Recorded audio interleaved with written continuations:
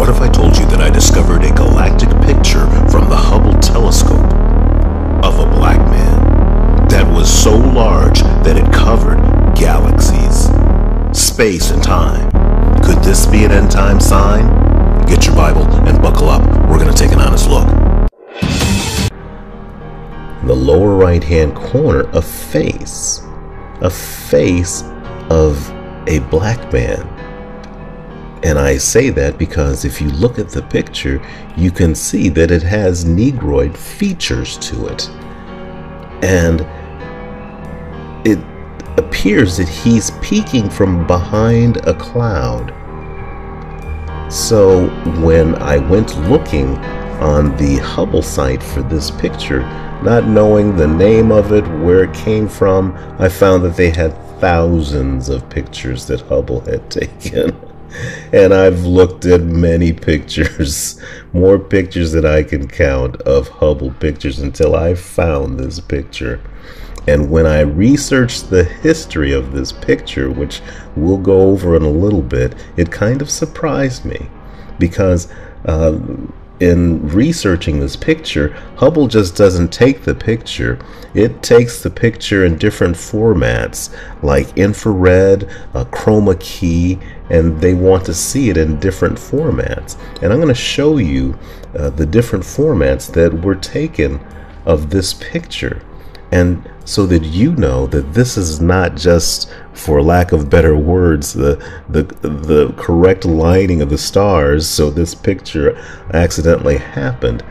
You can see that this picture was staged, be it by accident of some magnitude that we don't understand, but this did not just happen.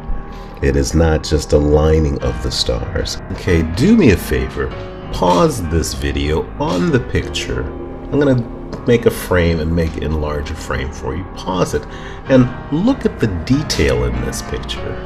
And for those of you, oh man, that's not real. Right, it's not real, okay? It's a manifestation of something, okay? And whoever created it made it to look as real as possible.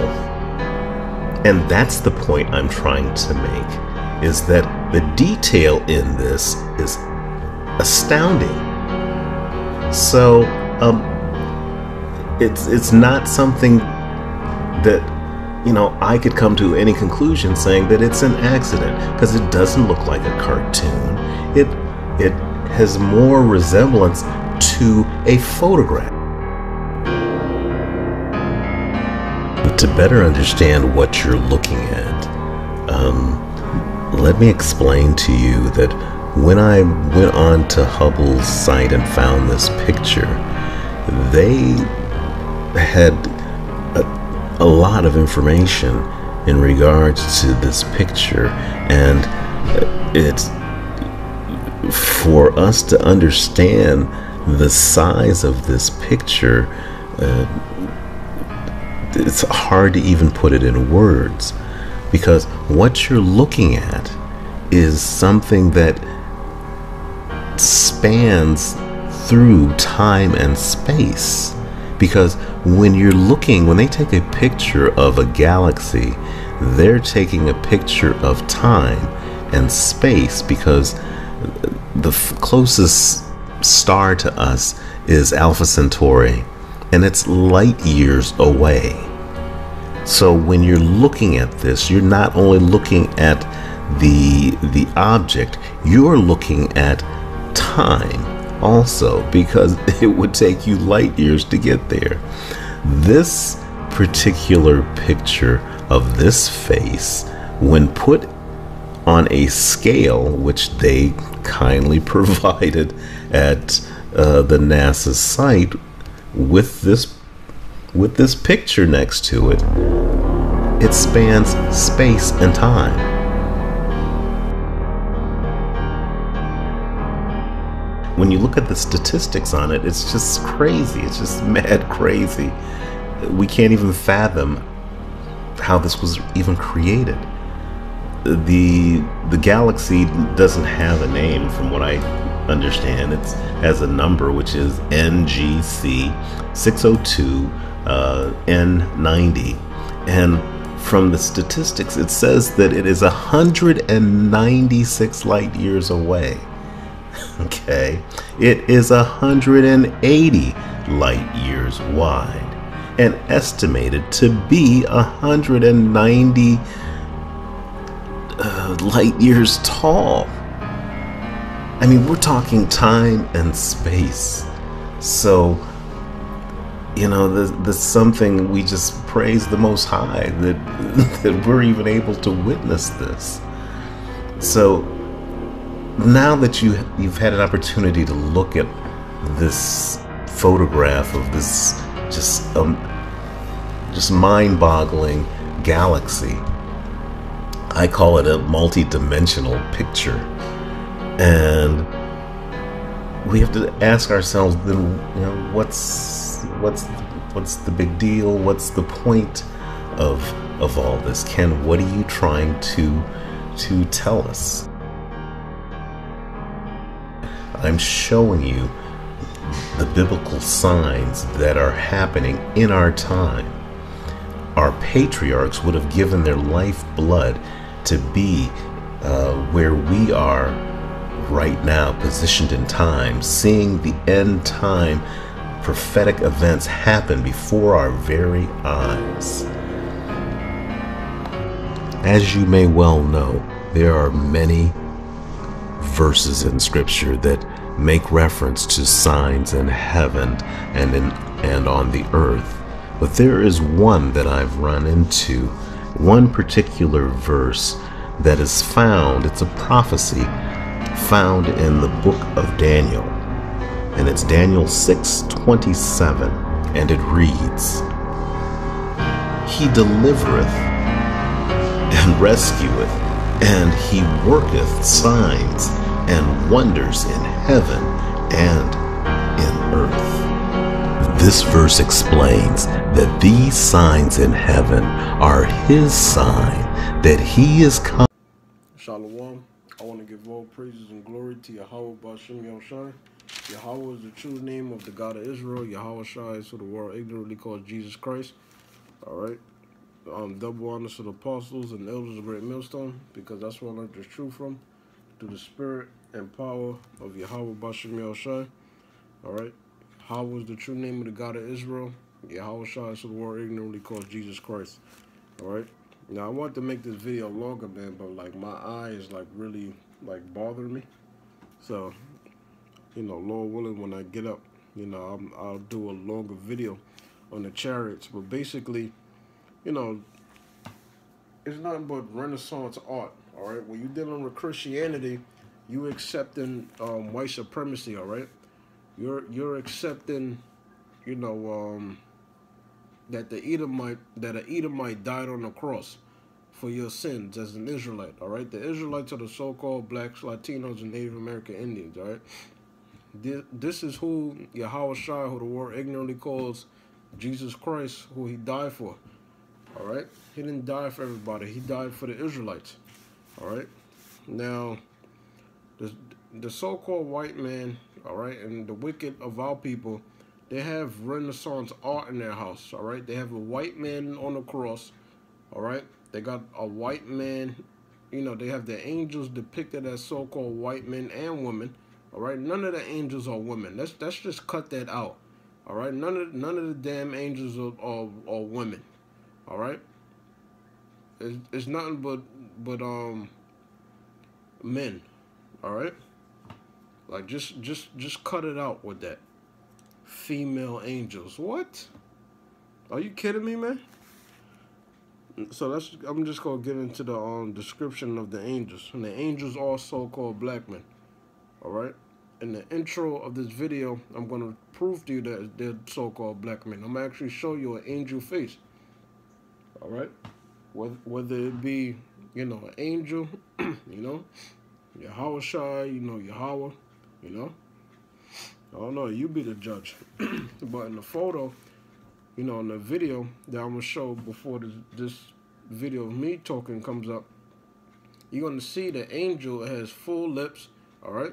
It looks like your typical Negro, man. You just turn your head to the side and look just like your so-called Negro, man. All right. The nose, you know, the lips. All right. And you can see the beard on the angel. All right. It has a full thick beard. All right. And it looks kind of like an astral like projection of something, you know. I can't really make out what it is because I don't have the knowledge of that. But in the kingdom of heaven, I'll know. Because in the kingdom of heaven, we'll be able to space travel. All right. When it says in I believe it's John the 14th chapter. I could be wrong, but basically, when it says in my Father's house there's many mansions. Remember, the heavenly Father Yahweh, he lives out in the heavens, out of space. All right. So he said there's many mansions, meaning there's planets. All right. And Yahushua said he go to prepare a place for us. So we're going to space travel. All right. The elect of the nation of Israel, the Israelites. All right. Because we're going to be the gods of the earth. Everybody's going to live by the law, statutes, and commandments. You talk about you don't want to live by it, we're going to kill you if you don't do that. It tells you that in Isaiah the 60th chapter. The nations that desire not to serve thee is going to perish. In Psalms chapter 2, verse 8 through 9, we're going to rule with a rod of iron. So there's no reasoning with us in that day, all right? You talk back, we're gonna slice your head off. We're gonna slice it in pieces, all right? So yeah, the planets, the many mansions is the planets and what the so-called white man calls outer space, which is the heavens, all right? And that's where the Heavenly Father dwells at. That's where the angels dwell at. All right? On the moon, that's a base where the angels dwell at. All right? So, and another thing, the so-called UFOs, those are the chariots of Yahweh Bashim Yahushua. The angels dwell in those things. All right? There's no green people, no green big-headed people. There's no such thing as alien grays or alien whites or none of that stupid shit Esau comes up with. All right? The so-called white race, whether you want to call them Illuminati, Zionist, redneck, European, Aryan race, all right, white, Caucasian, whatever.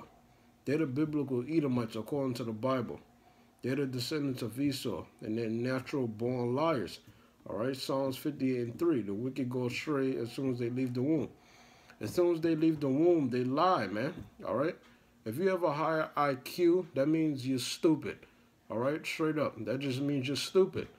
That means you accept the philosophies of this society, all right, of white supremacy, all right, which is nothing but lies, rape, rob, and murder of other nations, mainly the Israelites, all right, putting your face as the Messiah. It's nothing but Renaissance art and lies, all right. Now, let's get into the angels, all right. I'm going to try and make this as quick as possible. This is Ezekiel chapter 1, verse 4. It says, and I looked, and behold, a whirlwind came out of the north, and a great cloud. So the Bible refers to the so-called UFOs, the chariots of Yahweh Bashim Yahushai, all right, or what people call the chariots of God, all right, as clouds. So when it says the Lord, he's coming back in the cloud, it's talking about UFO. All right, that's why you see movies like War of the Worlds and what's that shit called? Independence Day. All right, Independence Day, Part 1 and Part 2. All right, so it says, a great cloud and a fire enfolding itself, and a brightness was about it. And out of the midst thereof, as the color of amber, out of the midst of the fire, verse 5, also out of the midst thereof came the likeness of 4 living creatures. All right. So out of the so-called UFO, which the so-called white man calls it an unidentified flying object, but we know what it is. All right. So it's identifiable. Verse 5, Ezekiel chapter 1, verse 5. Also out of the midst thereof came the likeness of 4 living creatures. And and this was their appearance. They had the likeness of a man. All right, so the angels are men. All right, angels are not women, man. You know, they got female angels. You know, it's crazy, man. Female angels? Are you kidding me, man? There's no female angels, all right? Verse 6, and everyone have 4 faces, and everyone have 4 wings. All right, so each of the angels, all right, because it was 4 of them, 4 men, all right, they had wings, all right, and they had faces. They had the likenesses of a man. Because let's go all the way back, all right? Let's go all the way back to Genesis. Genesis, right, where it says Genesis 1:26, all right? Genesis 1:26, and because really this word should be Elohim, which means plural, all right, or powers. You know, certain words in the English, you know, is wrong, as I learned from the Apostles of Great Millstone. Genesis 1:26, and I'll just read it verbatim. It says, and God said, let us make man in our image, which it was talking about the angels. That's why it said, let us make man and let us make man in our image, after our likeness. So when you read about the angels in Ezekiel, the 1st chapter, all right, Ezekiel chapter 1 verse 6, we're made in the likeness, in the image of the angels. All right. So the picture that you saw, all right, of the angel, his head, that the head was sideways, all right, it looks like a so-called Negro. All right, you see the nose, and we're watered down, man. All right, some brothers is mixed in with heathens. All right, they're still Israelites, but they look like heathens. They mixed in with heathens. All right, even the dark-skinned brother, we're watered down. All right, we don't look like how we looked in the ancient days. All right, we were bigger, we were stronger, we had better genes. You know, we were mightier. You know.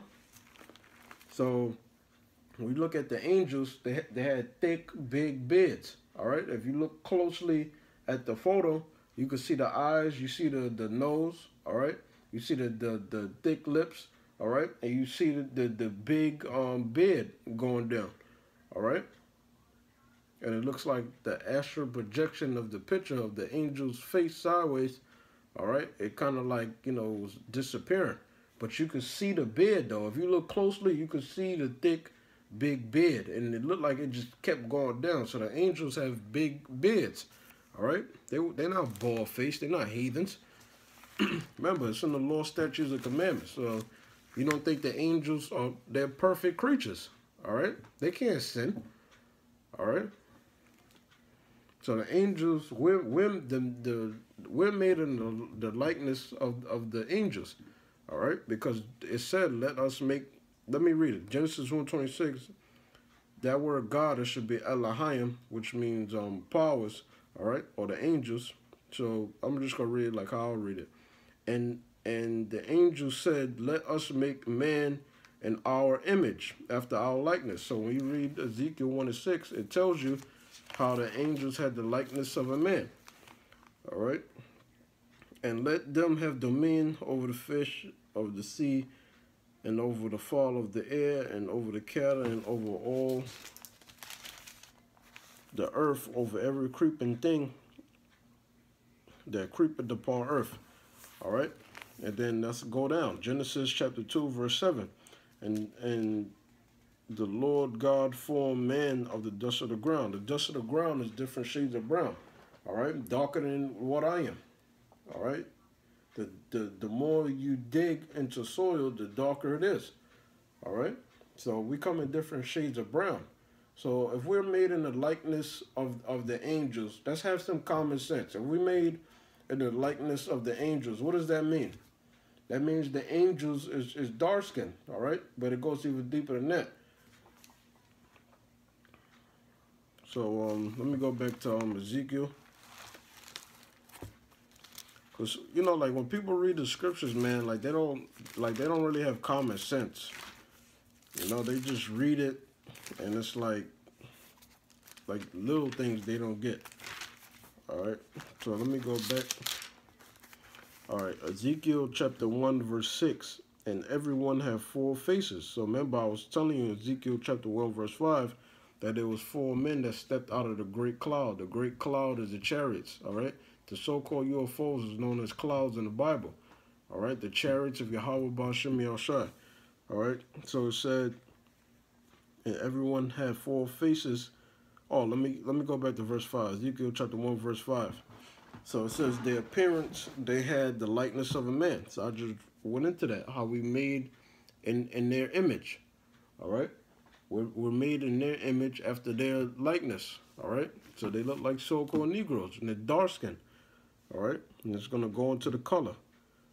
Ezekiel chapter 1, verse 7, their feet were straight feet, and the sole of their feet was like the sole of a calf's foot, and they sparkle like the color of burnished brass. All right, so at the end of the video, I will show you what burnished brass look like. All right, and it's the same way Yahushua. When you read the description of Yahushua, who the world ignorantly calls Jesus Christ the Messiah, when you read, I believe it's Revelation 1 and 15. All right, it tells you that his skin was brass as if it burned in a furnace. All right, same thing with the angels. They have burnished brass, so they're extremely dark. That's why when you go to the NASA interview, it said that the angels were black. He didn't say dark skin. It said it was black. It was literally black. You see what I'm saying? So the angels are perfection, man, and they have a glow to them. All right, they're mighty looking. All right, and they're gonna kick Esau's ass. They can't wait. That's why when you see them in the sky, they in bird formation. All right, because they can't wait to get busy on Esau's military. All right, and the heathen, because all the heathen go try and fight against the Lord. You can read about that in 2nd Ezra, the 13th chapter. All right, so yeah, man, it's getting ready to be on soon. All right, so let me read some of this. All right, verse 7, and their feet were like straight feet, and the sole of their feet was like the sole of a calf's foot. So they had straight feet, all right, straight toes. And they sparkled like the color of burnished brass. Verse 8, they had hands of a man under their wings on their 4 sides. And they 4 had their faces and their wings. All right, so the angels look like so-called black men. All right, they're extremely dark. All right, they're dark, like they're black. All right, they have wings and they have a glow to them. All right. So let me see, what else do we got here? All right, verse 9, their wings were joint one to another. They turned not when they went everyone straight forward.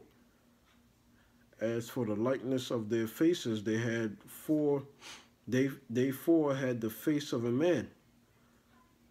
And what a man looks like, you know, a man is known for having a beard, right? And the face of a lion on the right side, and they had the face of an ox on the left side, and they 4 also had the face of an eagle. And verse 11, thus were their faces, and their wings were stretched upward. 2 wings of everyone were joined one to another. They too covered their bodies. All right, so when you read Ezekiel, the first chapter, all right, it goes into the description of the angels, the color, what they look like, the chariots, all right. Talks about the speed, all that, all right. So, you know, Lord willing, I'll make another video on this, but I really just want to make this quick because, you know, I want to show, you know, the picture of NASA, all right. So this is what Esau's gonna have to fight. So all this white supremacy shit that, you know, the so-called white man got going on, that's getting ready to be destroyed soon, man. All right, this shit about Edomite angels and woman angels and you know, the Lord looking like a so-called white man. All right, that's not gonna look. It's not in the Bible. That can't be proven. All right, so hopefully you enjoy that. Hopefully you enjoy that video. All right, of you know, the photo of the angel's face from the side, and you know, hopefully this was edified. All right, so shalom, and basically just to summarize, you know, what I was saying. So I was, you know, Ezekiel chapter 1 verses 4 to 11. It gives you the description of the angels. You know, they have wings. They're so-called black men.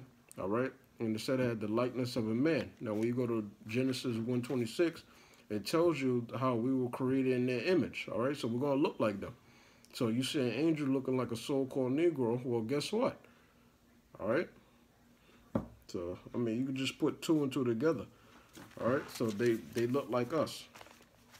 They're tall, and they can shapeshift, and they have spiritual power. So if they have spiritual power, they can do anything. All right, under the command of Yahweh, while Yahushua, they can do anything. They can shapeshift. All right, some of us entertain angels. You know, like how the scriptures say, we some of us entertain angels unaware. All right, a lot of angels, they shapeshift themselves, you know, to test you out. You know, they pretend to be homeless. They might ask you for money. I mean, you got some jakes, they legitimately are homeless and are drug dealers, all right? But certain people, you just give it to them through the spirit, you know? Because, you know, you're being tested, man. The angels is watching, you know? They can't wait to converse with us in the kingdom, all right?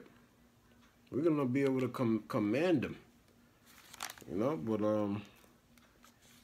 yeah, man, so that's basically it. The angels are so-called black men. They're real dark. And I'm going to show you, you know, another video of this Edomite that said that the angels is black. Now, you could search this up yourself, you know, so-called black extraterrestrials, you know? You know how Esau is, man.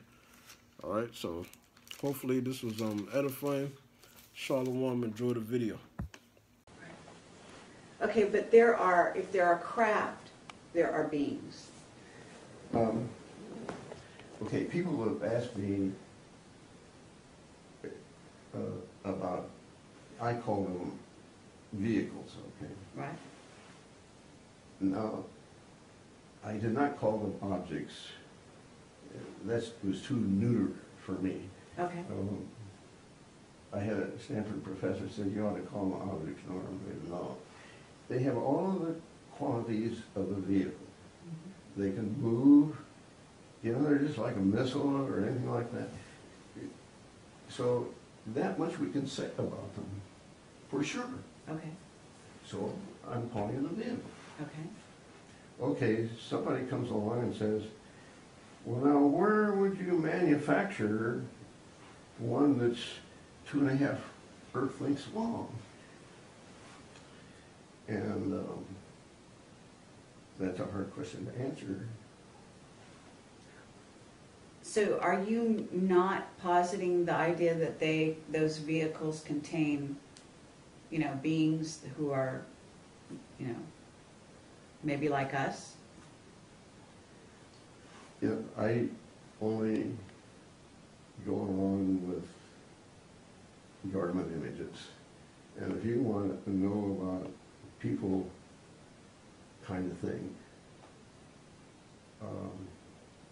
there is the ship that picked up the Voyager capsule